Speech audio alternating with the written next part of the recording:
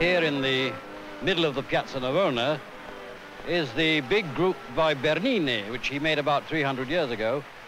It represents the four main rivers of the world. This statue is very Roman in being baroque, pushing things to the limit, making stone behave like human flesh, or like draperies, or like palm fronds, or even like water. And this is typical of the spirit of Rome in that there's a kind of glory and extravagance, but this glory never becomes magniloquence, it never becomes arrogant. There's always a saving quality of wit or humor. There you see Bernini's statue raises a hand against the church of Sant'Agnese, built by his great rival Bernini. The hand seems to indicate the damn thing is going to fall over. It's not fallen over in the last 300 years, and it never will.